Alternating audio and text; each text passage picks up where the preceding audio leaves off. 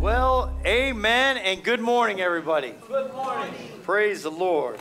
Amen. Man, it is always good to see all of your beautiful faces, and here we are, and we are well into the new year, and I just want to ask how many of you have had a great year so far?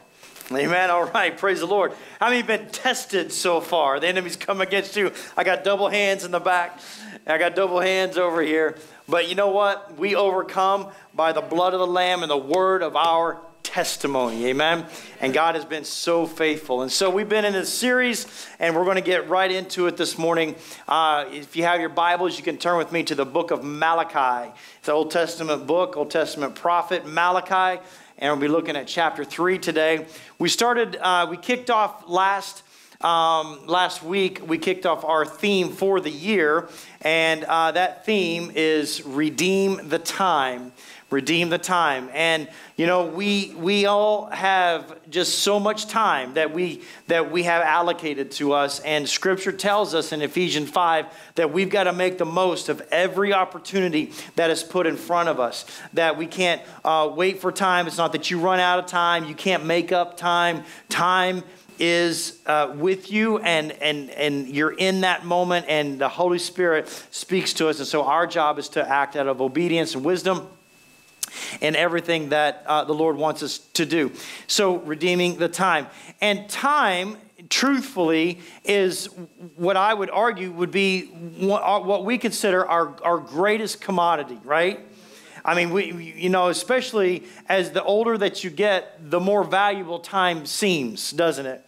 And we begin to value every day, and we begin to value every moment that we have. I know that's true even with my family now, as I'm watching my daughters get older, and I've got one who's going to be a senior in high school, and that's my last year before she's off to college, and our whole world is going to change. Things are not going to be like they used to be, and so we're redeeming those times. We're redeeming the time that we have with her, and so God started off this year about redeeming what is our number one commodity. Today, the Lord has moved on my heart to talk to you about not only redeeming what we value as our commodity, but also what we value as our number one treasure. And the Lord has spoken, the Holy Spirit has spoken and prompted my heart to speak on the subject of our giving, of redeeming the tithe, of redeeming the tithe. And If you're new to church, maybe this is your first time here, maybe somebody invited you and they're sitting with you today, and you're sitting there thinking, really, Pastor, the one Sunday that I get somebody to come and you're going to talk on giving? Come on, Pastor. And but I want to tell you that the reason that I'm speaking on this, number one, is because the Holy Spirit has moved on my heart to do so. Because here's the truth. The reality is that if we want God to move and to operate fully in our life, we must, in everything that we do, submit to Him. Amen? And so, in other words, you can't let God until you learn to let go. You can't let God until you learn to let go. You see, we can't operate in the fullness of God's blessings in our life and still hang on to the way things used to be, or continue to do things in our understanding. But if we let go and we trust Him, then God can move and flow in our life. It's kind of like it's kind of like being in the shower. You can be inside of the shower and the water can be running, but you can still stand outside of the stream of that shower. And what the Lord is showing us is that He wants us to step into the flow of what He's doing. Because how many know that God's blessings, we serve a gracious God, a giving God, a merciful God, a God who has good gifts for His children. But sometimes we are the ones that are standing outside of the flow of those blessings. And so that's what this scripture is really about. So learning to let go so that you can let God. So last week we learned about redeeming the time. Today we're going to learn about redeeming the tithe. So I want to read this passage of scripture to you in Malachi. And as I'm reading this, I want you to listen to it as if on God's side of the table, for instance, and really try to hear the heart of God in this passage of Scripture. Malachi chapter 3, verse 6. It reads this way. It says, I, the Lord, do not change. Praise God for that. Amen? How many is glad that God is the same yesterday, today, and forever? He does not change. And so the descendants of Jacob are not destroyed. Ever since the time of your ancestors, you have turned away from my decrees and have not kept them. Return to me, and I will return to you, says the Lord Almighty. But you ask, how are we to return? Will a mere mortal rob God? Yet you rob me. But you ask, how are we robbing you? In tithes and offerings. You're under a curse, your whole nation, because you are robbing me. Bring the whole tithe to the storehouse, that there may be food in my house. Test me in this, says the Lord Almighty, and see if I will not throw open the floodgates of heaven and pour out so much blessing that there will not be room enough to store it. I will prevent pests from devouring your crops, and the vines in your fields will not drop their fruit before it is ripe, says the Lord Almighty. Then all the nations will call you blessed, for yours will be a delightful land, says the Lord Almighty. That is a powerful promise from God. So let's pray, and then we'll get right to this sermon. Father, I thank you, Lord, for the privilege of relationship with you. I thank you, God, for the privilege, Lord, that I have to be able to preach this word today. I ask, Lord, in the mighty name of Jesus, Lord, that the words that are spoken would fall on rich soil today. Lord, that we would just be receptive to all that you have for us. In Jesus' mighty name, amen. So what's happening here is this. There's a prophet named Malachi. He's one of the prophets, the Old Testament prophets, and Malachi comes into town. Now, you got to understand, a prophet, they're still modern day prophets, but prophets in the Old Testament particularly were high-ranking managers of God's people. And when a prophet came to town, they came with a purpose. They went from town to town, and the Lord would give them a word, and they were to proclaim that word to a particular people group. And so Malachi, and the truth is nobody really wanted to hear what the prophet had to say, because most of the time when the prophet came into town, he didn't have great news. It was usually in the form of a rebuke or in a warning that something bad was about to happen. And so Malachi comes into town, and nobody really wants to listen to what he has to say, but he has a word from the Lord. I remember one time, dates back quite a few years ago now, but I was in a church service where there was a modern day prophet, and he was speaking prophetic words over people. And it was a relatively small group of people, about the size of the group that's here today. And so we were in this room, in this sanctuary, and they lined us up across the whole sanctuary, shoulder to shoulder, and this prophet began speaking over each one of us. And so as he got to the guy that was a couple down from me, he starts proclaiming about this guy, you have this evil in your life, and you have done this, and you have done that. And he's like in the microphone, and he's sharing all of this guy's dirty laundry right there. And he's like, and death is awaiting you. If you don't turn from your evil ways, death is upon you. And I'm like, whoa, that is heavy. And so I stepped out of line. I don't want anything to do with what this guy's got to say. And that's how it was in that day with the modern day prophets. And so what was this terrible message? Well, Malachi 3:7 says this. Here was the message. Ever since the time of your ancestors, you have turned away from my decrees and have not kept them. Return to me, and I will return to you, says the Lord Almighty. Now, did you catch what Malachi says? He says that ever since your ancestors long ago, you guys have been outside of my decrees. You have been sinning. You've been doing the wrong thing. But he says, I want you to return to me. And what that is that's an invitation. God's saying, I want you to come and be in fellowship with me. And if you will, then I will return to you. So return to me and I will return to you. In other words, it's an invitation that's laced with a promise. And how many know that is awesome because God's saying, listen, if you will make the effort to return to me, then I will return to you. And so, church, this is a scripture about redemption. And we are in a season of redeeming the time, and that's what this scripture is about. It's not a rebuke. It is a scripture about redeeming us back to him. Last week we learned that to redeem means to exchange for something better, or to rescue something from loss. And he's saying, turn away from what you've been doing and exchange it for something better. And so then he goes on in verse 8, and he says, and here's where a lot of preachers want to kind of hang out on this scripture. You see, a lot of times when preachers, if they will preach on tithing at all, when they preach on tithing, they preach and they kind of rest right here in verse 8. And they say, well, will a man rob God? You've been robbing God. They say it just like that.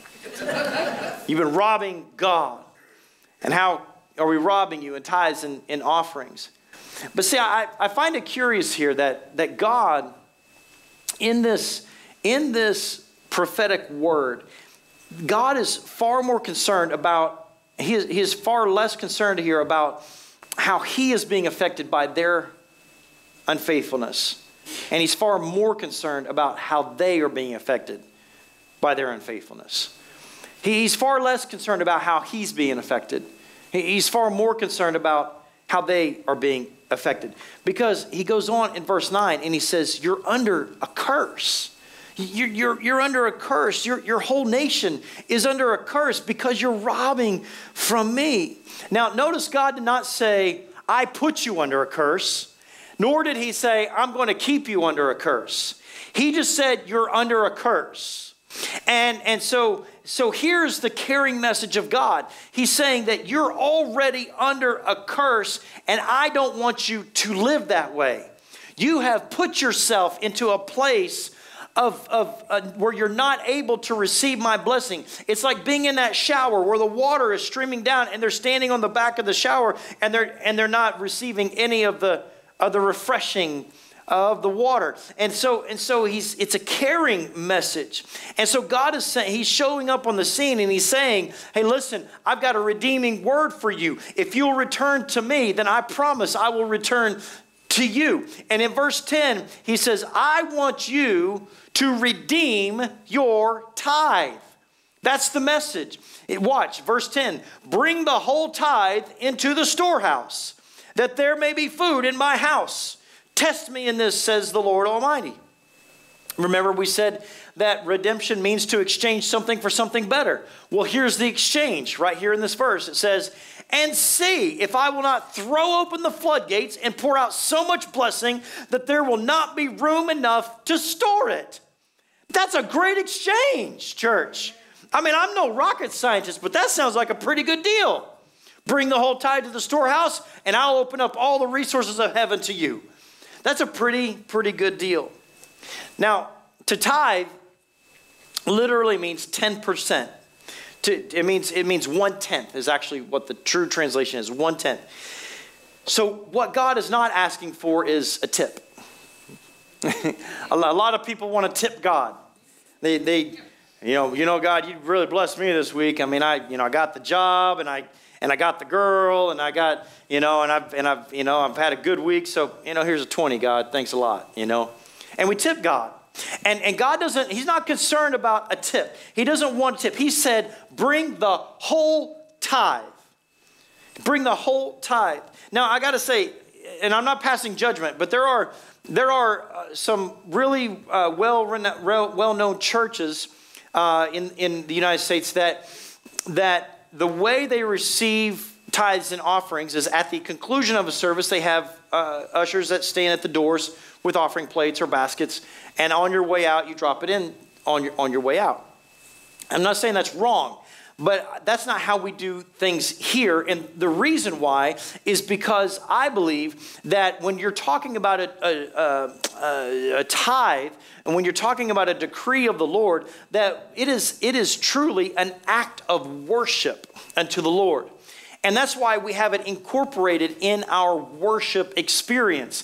In the same way that we sing songs unto the Lord, because the Bible says to sing and shout and clap your hands and make a joyful noise, all ye nations. It tells us to strike up the drum and the lyre and the guitar and to sing praise unto the Lord. And so these are acts of worship. And in the same way, when you give, you're giving as an act of worship, not out of an act of appreciation. You know, I don't want people to have the opportunity to make a decision on what they're going to give on the way out based upon how in tune Mike was. You know, he was kind of pitchy today, so man, I'm taking that. And Pastor, man, he was, I don't know if he's just tired or what. You know, I came down for prayer, and the prayer people had bad breath, and whatever. And so you're leaving, you're like, you know what, today wasn't that great. Here's $1, and you leave, right? And because it's not about a tip, and it's not about showing an appreciation. When you give, it is an act of worship out of obedience to the decrees of God. Because see, tithing was not a new concept, even in Malachi's day. Tithing was something that dated back way before the Mosaic laws even. Tithing goes back 400 years prior to Moses receiving the tablets from God, way back in Abraham's day.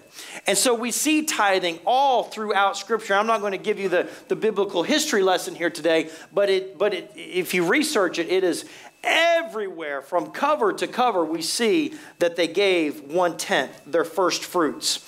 And so we tithe out of obedience because we worship God. The concept needs to change. See, we live in a Western culture.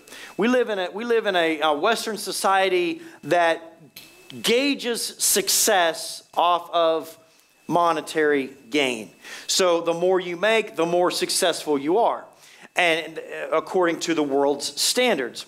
Well, that's not how we can think, because then what we do is we look at tithing through that filter. And so we say, well, I went and I worked and I made my money and I put my money in my bank account and I'm giving 1/10 of my money to God. That is not what it means to tithe. Tithing is not about you sacrificing 1/10 of your money unto God. The way that we should look at it is from a biblical and a kingdom perspective. And here's the perspective. You see, because I can show you, I don't have time, but I can show you all through Scripture. And maybe you know, if you're a student of the Scriptures, you know that the Bible says that it's God who gives us the ability to amass wealth. Amen? And the Bible also teaches us that it's God who blesses us with creativity. And it's God that blesses us with intelligence. And it's God who is the one who creates our network of friends and our network of business relationships. It's God who ordains our steps. It's the favor of God that opens up doors that no man can open and closes doors that no man can shut. You see, God is the one who's blessing you. God is the one who's got his hand over your life. It's God that is directing you along your path. So that's why we give God glory in all things and in every situation. Whether we think it's good or we think it's bad, you might be in a real valley situation right now, but the Bible says still have a heart of thanksgiving. Amen. And to rejoice with exceeding great joy. Why? Because God may be leading you through the valley of the shadow of death, but guess what? He is with you, and in his rod and his staff that comforts you. And so it's God who provides all those things. And so because of that, we need to understand that when we receive resources, in this case finances, that when God is entrusting you, so he's entrusting you to steward that money.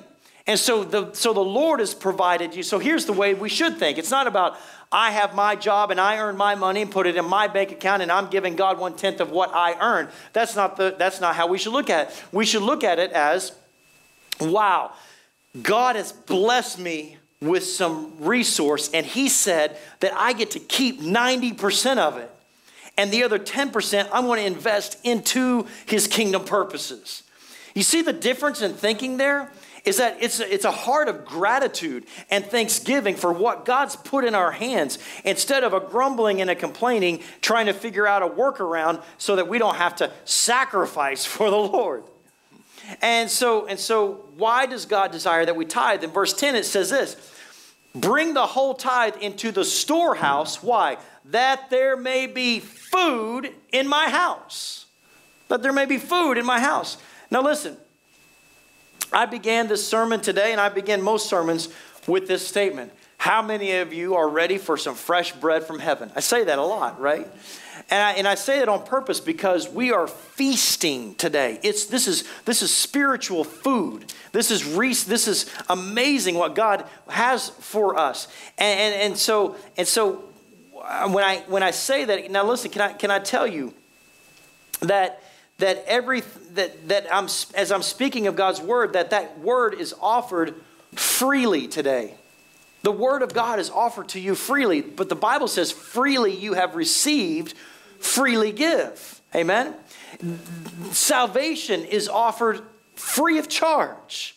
That your soul can be redeemed is a free act of grace that's placed upon you. And so, but here's the reality. From the time that you drove in onto this property today, it hasn't cost you anything.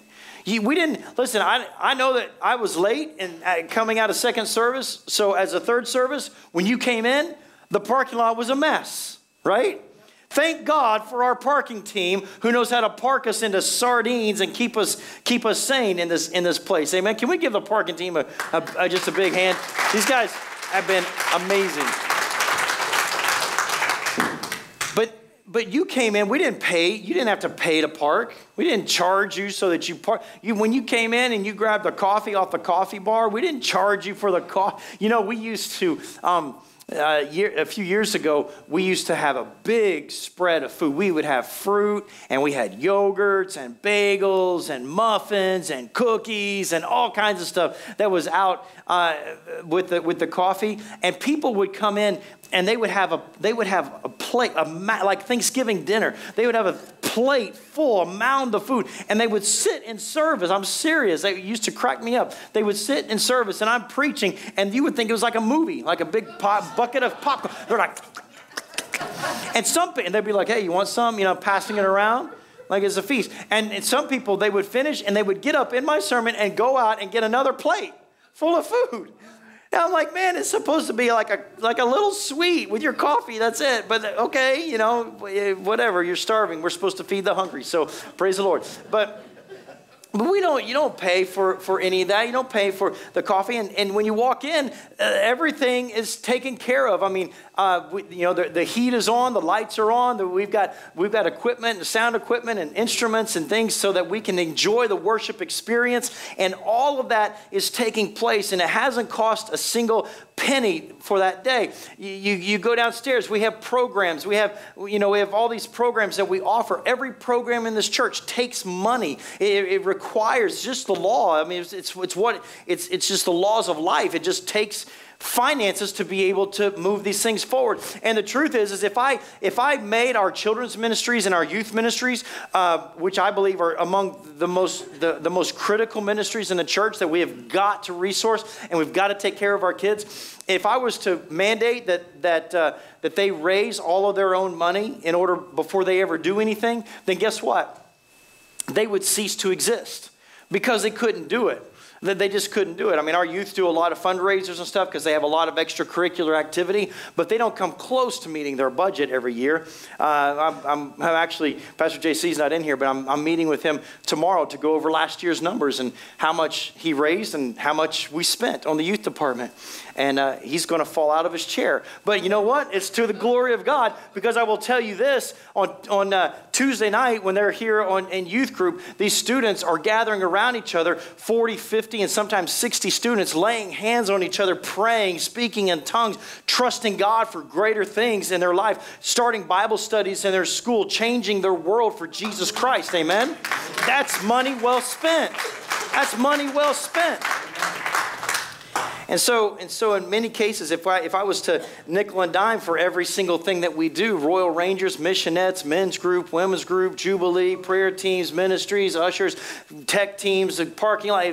I mean, everybody, every program. We're having an ushers meeting next week after church. It's going to take a lunch. Where do you think that lunch is coming from? I mean, it doesn't come out of thin air. There's finance. Everybody, we are the eatinest church I've ever been to in my life. I'm telling you, every ministry is like, well, we got to do it around a meal because, but okay, whatever it takes. But see, listen, there's what God's saying. God's saying, be faithful with what I give you. If you're faithful with what I give you, then there will be food in my house. And he's not talking always about literal food. He's talking about the spiritual nourishment that comes. This is why in the book of Acts, the Bible teaches about when the apostle would come into town, that men and women would lay their possessions at the apostle's feet so that he would be in need of nothing. In other words, the reason that they did that was so that he could be about the Lord's business. If we spend all of our time trying to raise funds all the time and not contributing and tithing to the church, then guess what? We would become a fundraising organization. We would spend 95% of our time raising money just so that we could keep the lights on and keep the doors open. That's not what we're called to do. We are called to be light in this world. We are called to be his ambassadors to share the gospel message to those who are in need. Amen?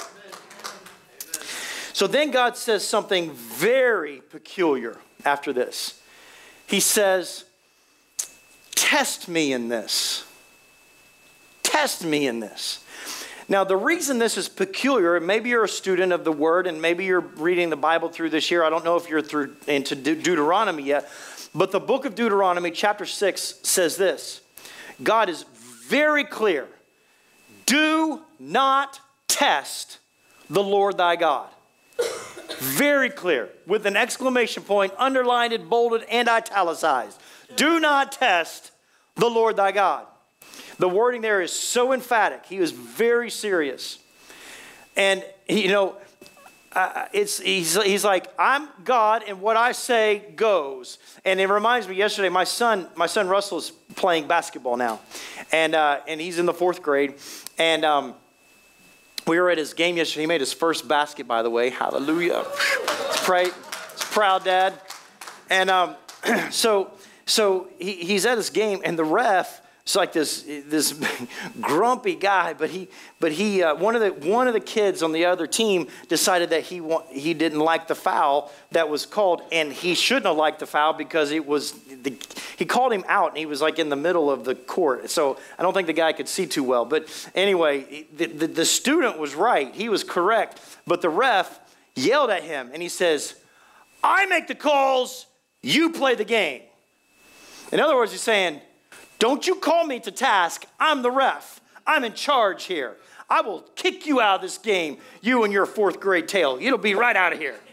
And in some ways, God is saying here in Deuteronomy, he's saying, do not test the Lord thy God. It's such a fanatic, such a radical message that Jesus references it when Jesus is being tempted by Satan in Matthew chapter 4, and he's being tempted in the wilderness, and Satan comes at him with scripture, but he takes it out of text, and then Jesus rises up and he says, yes, but it's also said, do not put the Lord thy God to the test.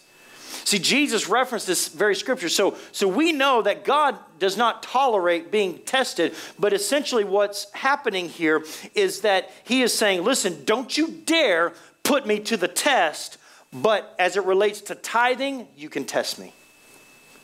That is a radical revelation, church. That is awesome. He's saying, don't you dare test me except in this. So he's encouraging them to test him for a reason. What's the reason? The reason was he was so concerned about their relationship. God, do you realize that from the beginning of time, God has wanted relationship with his children?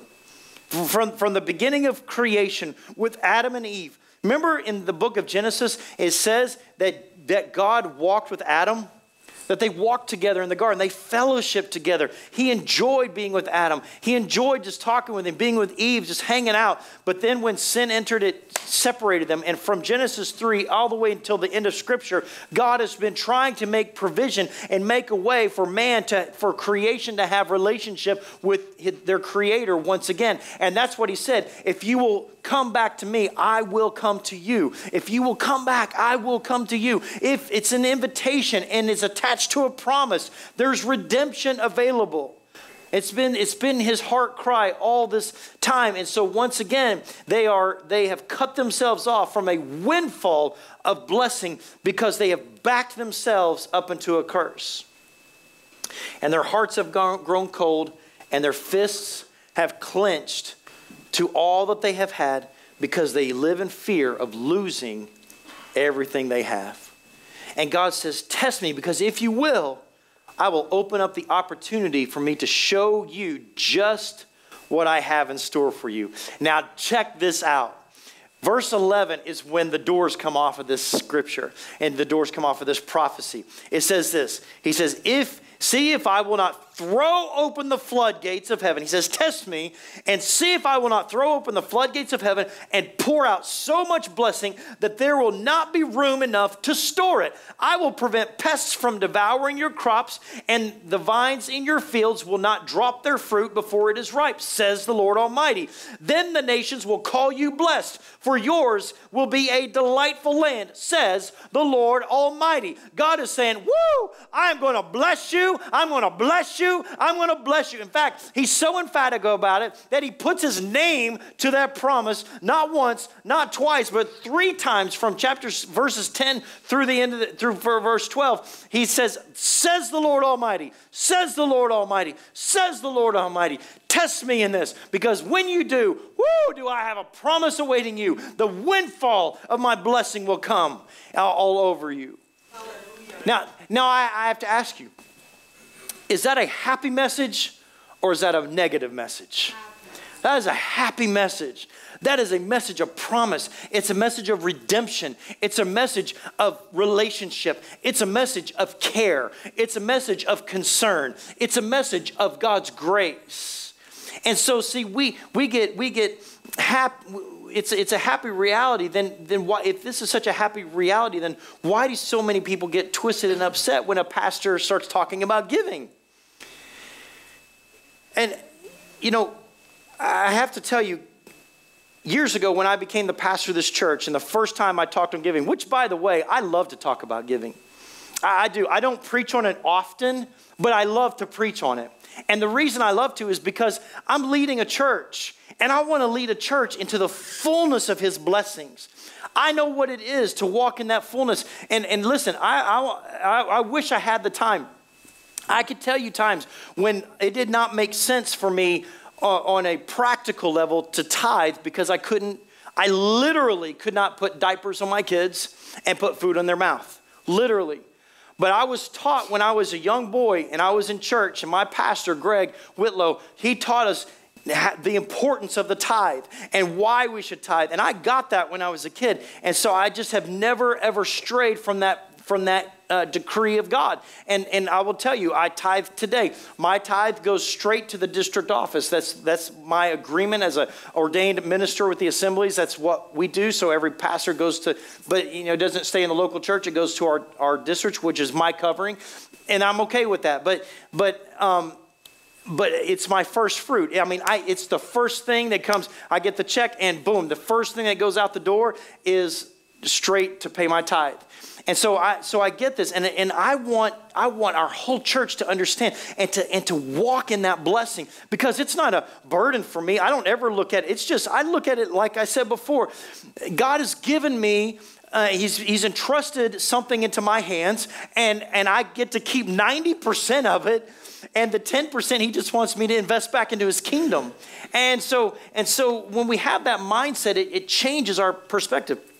And so when I preached on tithing for the first time here as the new pastor, the Holy Spirit spoke to me in my office. I was downstairs at the time, and he said to me, he said, Chris, when you preach on giving, I don't want you to preach out of desperation because you're barely making it. I don't want you to preach out of desperation because you're barely making it. He said, I want you making it so when you preach on giving, you will preach out of a desperation for more of me. And I never forgot that God wants us to just be so desperate for him that it really doesn't matter. It's because, can I tell you something? Tithing is not about the money. It's not about the dollars. And when we can get past that, it opens us up to the goodness and the mercies of God. Amen. You see, just like the Israelites, the people, they took the wrong approach to monetary gain.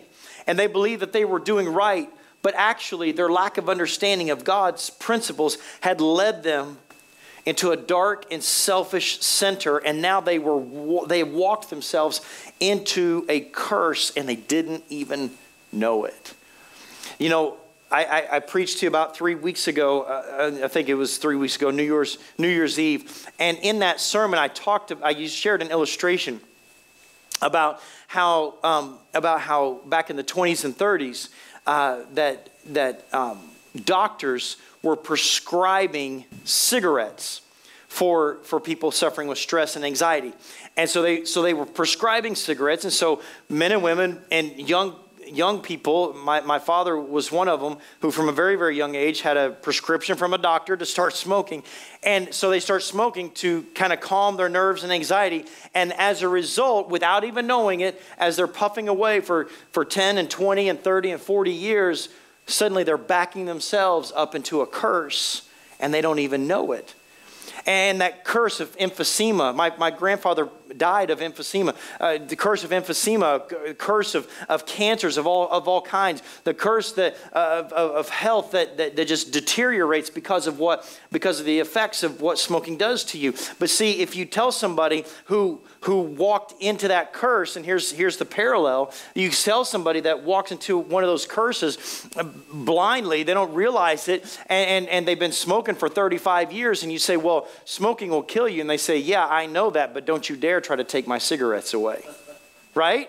And that's how we are sometimes with our finance. You come to church and the pastor says, well, we're supposed to tithe. And you say, well, I might have backed myself up into a curse, but don't you dare try to take my money away. Can I tell you, I'm not trying to take your money. God doesn't need your money. Like God needs us to pay his rent, right? God does not need us. Listen, I serve a God who owns the cattle on 1,000 hills. The Bible says that all the riches are his. All the gold is his. All the silver is his. That's the Bible. It's what it says. He owns the sun, moon, stars. He owns it all. Amen. He does not need our money. Amen.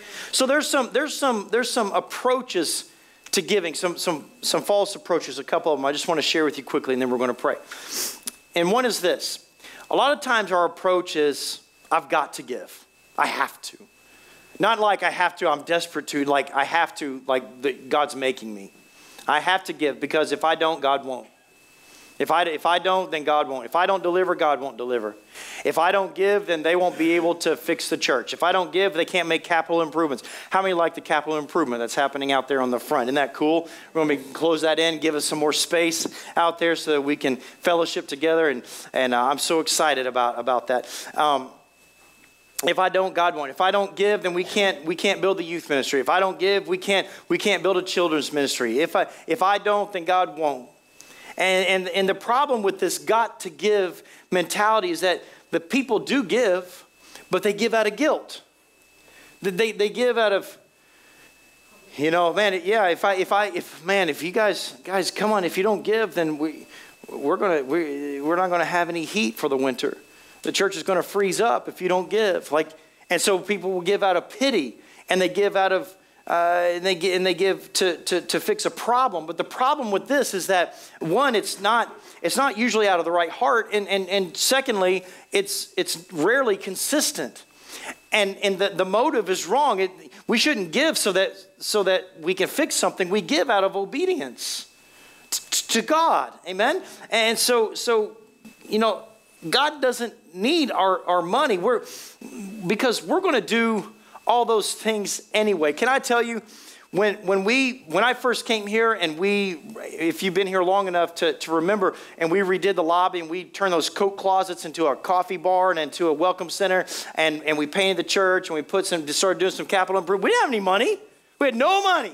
None. Zero. It was running in the red. But as the Lord was moving on us to make some steps forward, my board said, you know what? We just got to trust God that it's going to happen. And before I knew it, monies just started coming in. And I wasn't up here begging for it. And then when we got to where we needed a youth pastor, and we hired our first youth pastor. His name was Pastor Paul Cortez. Some of you might remember Pastor Paul.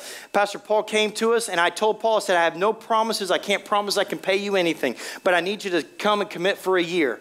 Because the church had not only lost their senior pastor, they lost their youth pastor. And so Pastor Paul came in faith. We stepped out in faith and we hired him. We had no money. You know what? Somebody, not even from our church, but from outside our church, the Lord spoke to them. They called me up. They said, Pastor, the Lord has spoken to me about your youth pastor, and we want to support your youth pastor on a weekly stipend. And so we're going to start sending checks. Do you have a youth pastor? You know, I just hired a guy. And for 1 year, they made a commitment to pay, and they never missed a payment. Every single week, they wrote a check every week, and he was provided for that whole year. And God provided. When we brought on Pastor JC, we had no money. We did not have any money to bring on another staff member, but we stepped out in faith. And you know what? From the day he came, he's never had to hold a check. We've never had to withdraw or to hold back finances or anything. In fact, we've given him 2 or 3 raises over the course of his time here with us. In other words, the point that I'm making is every time we've stepped forward, it wasn't because we were flowing in an abundance. It's because God said, listen, you just be faithful with the little that I put in your hand, and you invest that into my kingdom, and see if I will not open up the floodgates of heaven. And now, church, I'm telling you, we'll be close to 400 people today. And that's not a hey, hurrah, hurrah. That is just like, see what God has done. And God continues to bless, and God continues to pour out his blessing upon this church because we are faithful. We don't give because we have to. We give because we get to. Amen? And so God is telling us, listen, I'm not looking for your sacrifice. He's not looking for you to sacrifice so we can fix the boiler. And this is the reason. God has already sacrificed everything that needs to be sacrificed. Everything that needs to be sacrificed has been sacrificed. He's not looking for your sacrifice. He's looking for your obedience. Amen? And in fact, 1 Samuel 15 says it's better to obey than to sacrifice. That's scripture. And so he said, listen, don't tip me. Bring the whole tithe to the storehouse. Cornerstone, God is not in a need situation. His ability to move on this church, to touch people's lives, to bless you, to create, to heal, to release, to deliver, it is not limited by our giving. Amen for that. And so God owns it all. And so, I heard this is something that you can take to the bank and you can deposit it today. And I want you to really chew on this. That God is not in a desperate need of what you have to give him. We are in a desperate need of what he has to give us. God is not in a desperate... Man, Pastor, that is good. You should say that again, Pastor. I think I will. God is not in a desperate need of what we have to give him. We are in a desperate need of what he has to give us. Amen. And he says, test me in this. Test me. Try it out. Take it for a test drive. Try it for 60 days. See if I'm lying. Not a God that I should lie. Test me. See, Cornerstone, I don't have to give. I don't have to give. I get to give. I don't have to give so that I can have. I give because I get to. I'm redeeming the tithe. The second false approach is I give to get. I give to get. And some people have this mentality, and I'm just so sorry. I'm so sorry that there are so many false teachers and preachers out there with big platforms that are spewing this kind of garbage over our airwaves, because it is garbage. And because they preach that you can somehow divinely twist the arm of God and force him into 100-fold blessing. It is, I want to tell you, that kind of teaching is reckless. it's irresponsible. It's ungodly. Frankly, it's heresy. It's not true. You can't force God to bless you. God is already blessing you. It's our job to get in line with him, to follow in his path. See, there's no need for you to give to get. And the reason why is because he's already given. And for most of you, you've already gotten. And you say, well, I would like to see that in Scripture, Pastor. And I am so glad you asked, because I'm going to show you. John chapter 3, verse 16. Ever heard of it? For God so loved the world that he gave. He what? He gave his only begotten Son, that whosoever would believe in him would not perish, but would have. He, so that we can, so we can have everlasting life. He gave so we can have. I don't have to give so that I can get. He's already given everything there is to give so that I can have. And now listen, how many of you like to give good gifts to your children? How many kids here like to get good gifts from your parents? Amen. But imagine if your kid comes to you and it's Christmas time and you say, hey, Mom, Dad, I want to, honey, what would you like for Christmas? And they say, well, Mommy, I would like everlasting life. How many could deliver on that? You can't deliver on everlasting life. God is the provider of everlasting life. I've never, and it doesn't even stop there. That's how gracious our God is. Not only has he forgiven you of your sin and purified you of all unrighteousness, he's clothed you in his Son's righteousness. He no longer sees you as sinner, but as righteous. It gives you a passport into heaven so that when he sees you not as sinner, but as redeemed, because he's exchanged your sin for something better. Amen. He's redeemed something from loss, and he ushers you into heaven. He says, well done, thou good and faithful servant. Now enter in. What are you entering into? Well, the Bible says that he's gone to prepare a place for me. And in that place, he says, in my house there are many mansions. Amen. Well, there's one with Chris's name on it. Hallelujah. Hallelujah is right. And guess what? It's heaven. So you don't ever even have to clean it. I can't wait. It's going to be amazing. God's got a mansion just over the hilltop we used to sing. Amen. And so he's got a mansion awaiting me in heaven. And when I get to heaven, this is how great things are. This is what he has for us. He says you're going to enter through pearly gates. I've never even preached on heaven here before, but I will tell you, in my study of heaven, the Bible teaches about those gates, those pearly gates. That one gate is made from a single pearl. That's a massive pearl. Amen. That's one big oyster. And he makes a single pearl into a gate, and that the streets are laden with gold, which should tell you how much value God has for our monetary system here on earth. He paves his streets with gold. It's under our feet, amen? That's how, when what we hold as some of the highest value here on earth is under your feet. In other words, your ceiling on earth is the floor in heaven. Hallelujah. That's how great it's going to be in light of his glory. He says that there's a sea that is made of crystal. It's going to be an amazing, amazing place. And you have life there, everlasting, everlasting. It's going to be awesome. And then I read, because I'm in a Bible reading plan, and I read just the other day, Proverbs chapter 3. And oh man, I about came out of my chair. I was so excited when I was reading this, and you're going to get excited too. In fact, we're going to have a Holy Ghost hoedown right here in just a minute. Because listen to this. The Bible says in Proverbs chapter 3, verse 5, talking about how much he's given us and how much is available to us, and that we don't have to give so that we can get, but he's already given so that we can have. But watch this. He says, trust in the Lord with all your heart. Trust in the Lord with all your heart. Trust in the Lord with what? All of it, all your heart. And lean not on your own understandings, and in all your ways. How many ways? All of them. How much of the tithe? All of it. He's saying, listen, all of your heart, submit all of your ways to him, and he will make your paths straight. He goes on. He says, listen, don't be wise in your own eyes. Fear the Lord, shun evil. This will bring health to your body. How many of you value health? Amen. He said, if you value health, here's a recipe for health. Right here in God's words.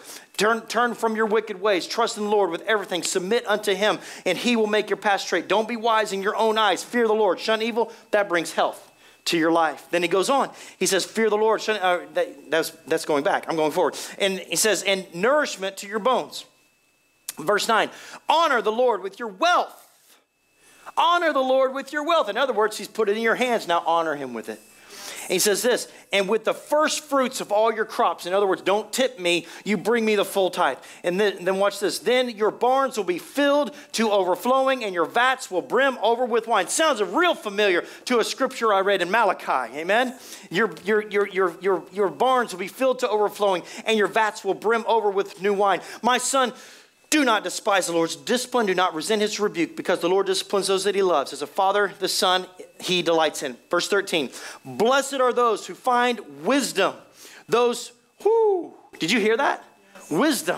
Wisdom. Remember we've been talking about wisdom for the last 3 weeks, that we should be, forget it's New Year's resolutions. How many have blown your New Year's resolutions already? We're 3 weeks in. Be honest. Tell the truth. Shame the devil. You already blew your throw the New Year's resolutions out the window. Don't worry about that. You face wisdom. Go after wisdom. And he says, blessed are those who find wisdom, those who gain understanding, for she is more profitable than silver and yields better returns than gold. She is more precious than rubies. Nothing you desire can compare with her. Long life is in her right hand, and in her left hand are riches and honor. Her ways are pleasant ways, and all her paths are peace. How many value peace? Amen. She is a tree of life to those who take hold of her. To those who hold her fast will be blessed.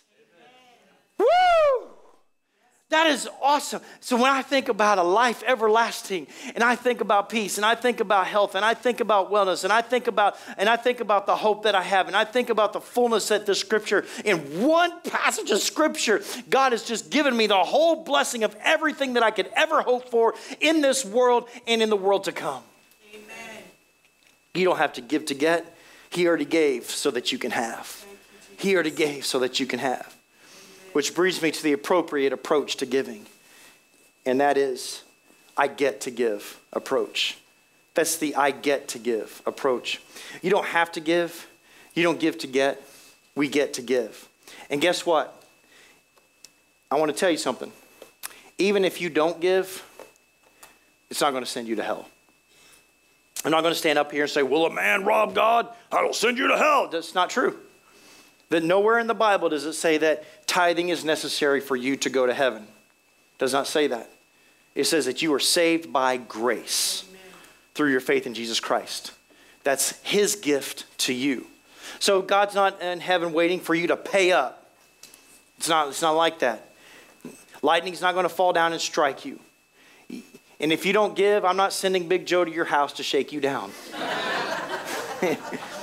I'm not monitoring. Listen, the truth is, and I didn't say this in the first 2 services, but I don't even know what anybody gives in this church. It's not the reason that I don't keep track of it as the pastor, and I have some pastor friends that they monitor every person's giving and they know exactly what they give. I don't do that. And the reason I don't do that is because I don't want to look at anybody any different than anybody else. We are all equal at the cross, amen? And because one person's giving status is higher than the other doesn't mean that I should ever value them more than anybody else in the church. So I purposely don't do that. We have a crackerjack bookkeeper. We have a responsible treasurer. We have a very healthy board. We have people who take care of that for me, I guess, or for the church. And so I don't monitor all that. Now, some people think that that's irresponsible, but I think it's just good pastoring. That's just my heart, okay? And so we're not going to kick you out of the church. We're not waiting at the door. We're not shunning you. We're not praying evil curses over you. Nothing like that is happening. I'm not trying to give you an out, though. I'm not trying to give you an excuse. I'm just trying to let you know that the reason that I'm preaching this message is not because the church needs your money. And it's not because God needs your money. The reason that I'm preaching this message is the same reason that God gave the message to Malachi to the people of Israel. Because in many cases, you backed yourself up into a curse and you don't even realize it. And God wants you to come back to him. And if you will, he will come back to you. It's a message of redemption. It's saying, redeem the tithe today. Redeem the tithe today. Do you know why we even get in the first place? The reason that we receive in the first place is so that we can give. In other words, Genesis chapter 12, Abraham, the Bible says, God was speaking to Abraham and he says, you will receive blessing and all the nations will be blessed through you. In other words, I'm going to pour into you, and as I pour into you, you're going to pour into others. Because Abraham had proved that he would be responsible with what God put in his hand. You see, God wants to use you as not just a recipient of his blessings.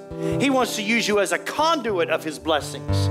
He wants you to be blessed so that you can bless. And so because see, today he might say, I want you to give in your tithe because I want to bless you. Tomorrow he might say, I want you to donate your car to such and such. And we laugh at that, but it's the truth. Do you know, in my ministerial experience, I've received not one, not two, but 3 cars. People have just given me. They weren't junk. They ran for a long time. And no strings attached. Just, you know what? I had one person, I've shared this story before. I had one person while I was in college, they called me up at midnight. Chris, we were in prayer. The Holy Spirit spoke to us, said, the next time you're in Oklahoma, we need to give you our truck. When's the next time you're coming to Oklahoma? I said, tomorrow. And I did. I said, before they had a chance to change their mind, I got myself there. I went in a 3-cylinder Geo Metro. Remember the Geo Metros? There was like 4 of us packed in this thing, like, wah! all the way to Oklahoma.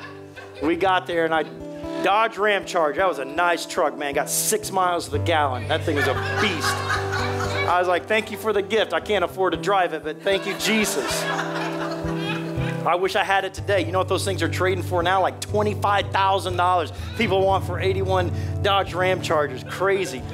I know, because my daughter's turning 16 and she likes these pickups, like these 70s and 80 model pickups, and everywhere you look, they're like 30 grand. I'm like, they're 30 years old. How come there's so much money? I don't know. Don't build them like they used to. Not really setting up for a great altar call, am I? Okay. But we redeem the tithe. We redeem the tithe. So the problem for mankind is that this type of hilarious giving it's a kingdom principle. It's a kingdom principle. And our natural response is to believe that God is prying our fingers free of our money. And you know, Winston Churchill said this. He says, we make a living by what we get, but we make a life by what we give.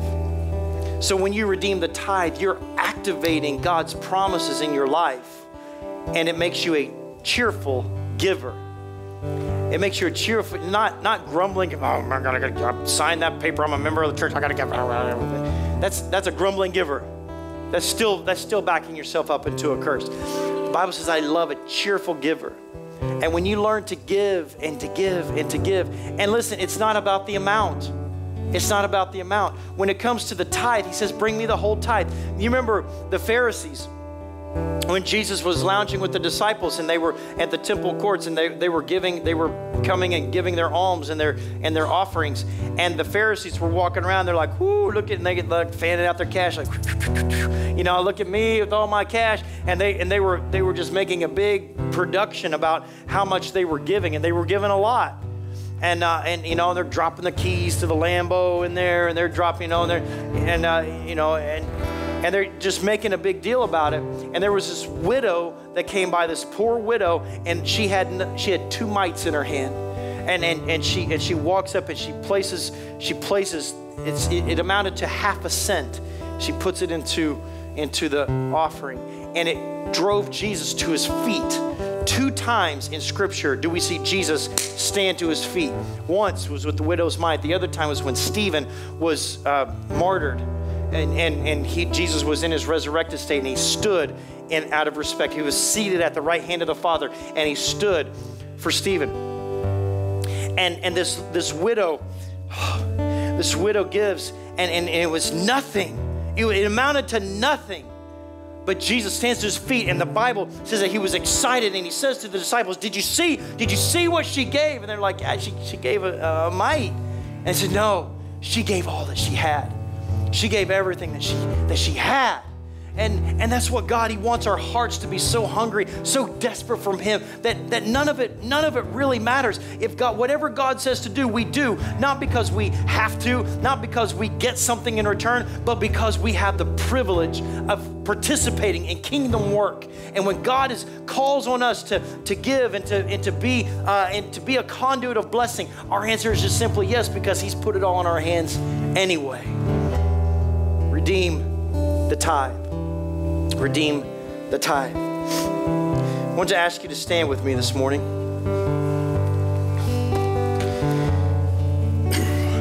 I'm not up here. I hope that I've made myself very clear. I'm not trying to guilt anybody. I really. That's why I put that whole thing in there about how if you choose to walk away from this message and you don't ever participate in the tithe for the rest of the time that you call Cornerstone your home, that's between you and the Lord. I'm not shaking you down. It's not about that. What my purpose in this is today is to release inside of you the blessings of heaven. And for you to maybe you're under a curse and you don't even know it, but as you operate in obedience to the tithe, then God does something amazing inside of your life. And the coolest thing in this whole passage of Scripture, I think, is that God says, test me in this. Test me in this and see. And so here's what I want to challenge you to do. Maybe you're not a regular tither.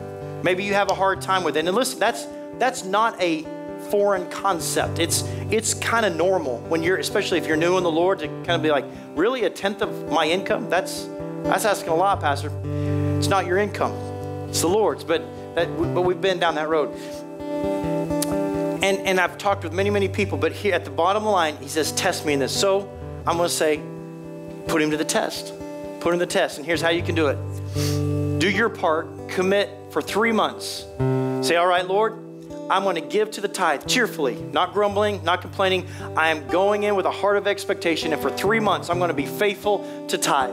And don't let anything distract you. Don't let anything deter you, because the enemy will come against you. He will fight you. He will. But for 12 weeks, 3 months, you give faithfully to the tithe. And I just challenge you to see what God, I know a pastor who puts his church to a tithing test, and he challenges them for 1 year. He says, but here's the caveat. He says, if you give faithfully in the tithe for 1 year, and after a year, God has not done anything to bless you in your life, we will refund you 100% of your tithe. I'm not doing that. I'm not doing that. But 3 months, I'm challenging you, 3 months, and just see. Because you know what? Because I have 100% confidence that God will so open up the floodgates of heaven in your life and pour out so much blessing that you will not have room to store it. That's what the Bible says. So either this is the truth or it's not. And when God gives us permission to test him, then he's pretty serious about it. And so I want to pastor a church that is so full of cheerful givers, not just to the church, but in anything that God is moving on your heart to do. God may move on your heart to bless somebody outside of this church. That's fine, but be faithful to the tithe. Be faithful to the tithe. Church at Cornerstone, we are in a very solid cash flow positive place as a church. We ended this year well into the black, and we give God all the praise for that. Amen. And we have a business meeting coming up in February, and if you're a member of the church, you need to be here, and you'll see all those numbers and all that. So it's not a matter of need the cash. It's not like that. It's are you obedient to his decrees? And if you are, then redeem that tithe. Exchange the tithe for something greater, because God's got more for you than finances. He wants to bless you in so many amazing ways. And God wants to unlock things in this church. But sometimes we are limited because we're surrounded by a curse and we don't even realize we're in it. So take him to the test. Put him to the test. So I'm going to ask you to bow your heads. I'm going to pray for you, and we're going to go. Father, Lord, I thank you for your word. I do, Lord. And I thank you, Father, for your promises. I thank you, Father, that you are such a caring God, that you so desperately want fellowship with us, that you said, if you will come to me, if you will return to me, I will return to you. Lord, that you're just looking for us to make that faith step, to be faithful in what you've entrusted in our hands, to steward properly what you've given us, Lord. And God, that as you give us little and we're responsible with little, then you give us more to be responsible with. And so, Lord, I just pray, Father, for every man, woman, every teenager that's here, Lord, everybody who manages any measure of finance, I pray, God, that each of us will be faithful to the tithe. Lord, the 10%, the 1/10. And Lord, that we would honor you, God, with cheerful giving. And God, that you will throw open the floodgates of heaven. And Lord, that you will so bless them, Father, that they will not have room to contain all that you want to do in their life, whether that's in health or in connections or network or whether it's in business acumen or whether it's in their education and their intelligence or their memory recall, or Lord, whether it's in their ministries and in their ministry gifts and the effectiveness, Lord, their prayers. And Lord, whatever it is, Father, I pray, God, that you would throw open the floodgates of heaven wide, Father, so that they can receive all that you have for them. I pray, God, that as we leave this place, that we leave rejoicing today, God, with exceeding great joy, because we are a people who are learning to redeem the time and to redeem the tithe. And so, Lord, we give you all the glory and all the praise in Jesus' name. Amen and amen. Let's give him praise. Hallelujah. He's worthy. He's worthy. Thank you, Jesus. Thank you, Lord. Thank you, Lord. God bless you all. Have an amazing week. We'll see you next week. God bless you.